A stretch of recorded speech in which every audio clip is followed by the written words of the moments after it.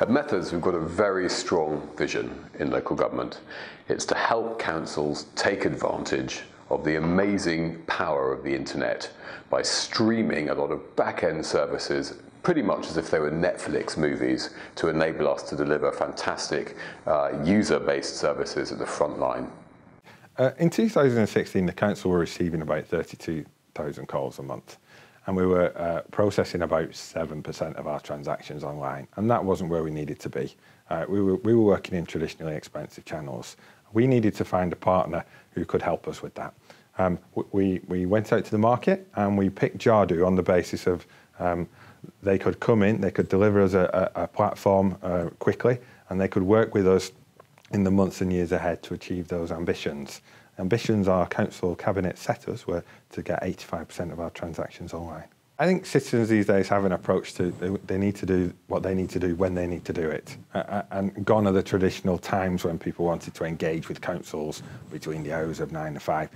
So we need to be there to work with citizens when they're ready. At Swindon, we've been helping the council leverage their recent investment in Jadu CXM to deliver pretty much a digital concierge service, which enables them to share and reuse workflows, forms and other assets right across the council, a little bit like interoperable Lego bricks, really, to enable them to deliver far more flexible, reusable and user-centered services using an agile approach.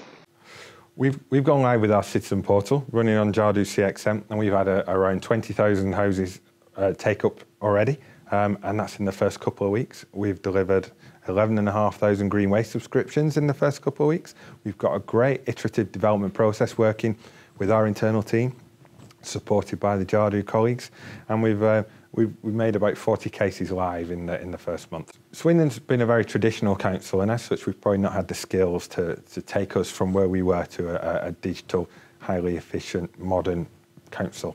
We chose Methods working in partnership with Jadu, and they've come in and they've helped us with some of that vision. They've helped us understand the art of the possible, and they've helped us structure some of the planning and help us design our first phases of moving our organisation to be that digital-ready organisation. So what we do with Jadu is we help organisations exploit their investment and accelerate their digital transformation. It enables people to understand where they should spend their time and attention quickly and to get value immediately out of the product. So we're able to bring our expertise of the local government sector, our practical know-how about how you build processes, how you design optimum ways of engaging with the public, and deliver all of that on the Jadu platform. So we're at the start of a programme now. We're a few months in, and we've got a lot of work to do over the next 2 years, and we've not got the capability or the capacity to do that on our own. Methods are our partners of choice to help us along that journey and to turn Swindon into an efficient, effective, really great council to deliver those services for our citizens and help us, if you like, take the efficiencies out of our more traditional engagement channels so that we can protect those services for our vulnerable adults and children.